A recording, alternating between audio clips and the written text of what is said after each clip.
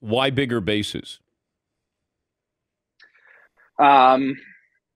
Because they want them to look more like pizza boxes. I mean, I think in reality, there's a twofold element to it. One is the hope that it will cut down on injury, guys at first base getting stepped on. But I think the more demonstrable effect is that they want to increase stolen bases. We are at a point now in baseball where the players are infinitely more talented than they were 50 years ago. And that's not to suggest that guys in the 70s weren't good.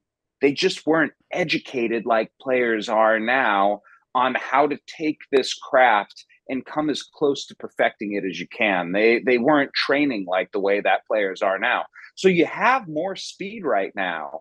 And you have fans who love stolen bases because, of course, they love stolen bases. It's an exciting play. It's essentially mano a mano with the catcher and the runner is trying to outfox the catcher, and it's something that we've done as kids throughout our existence. Can I beat something to a point? Can I get there faster than it can?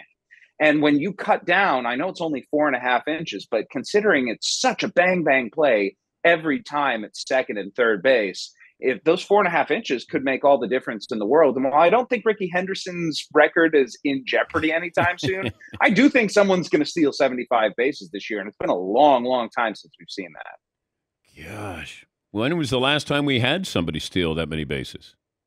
I should probably know this, but unfortunately, I'm too far from my... See, normally, this is why radio interviews before Zoom were so wonderful, because I could sit in front of my computer and just type it up and no one would know because I could type softly and then I sound smart. Now I sound like a bumbling idiot who just doesn't know who last stole 75 bases. So please, someone hit Baseball Reference for us. All right.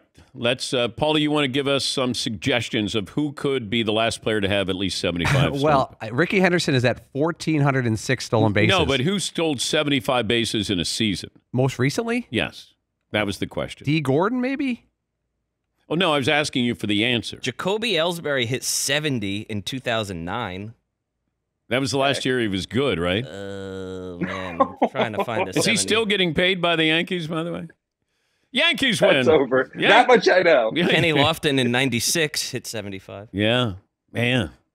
Yeah, let's put it this way. It's been a while. Yeah. And it was very interesting to me. Major League Baseball made a presentation out here a couple days ago, and they did one in Florida yesterday, where they were sort of, assessing the state of the game. And in this assessment of the state of the game, they're talking about what fans want. They said they did a big, wide-ranging survey, and nowhere on there was home runs, which surprised me a little bit. Even with the proliferation of home runs, I still think fans love them, but stolen bases was at like the top of the list. And I get it. I think stolen bases are a microcosm of where Major League Baseball has gone and maybe where it's aired, which is that they realized unless you steal bases at a 75 to 80% clip, it's just not a smart thing to run.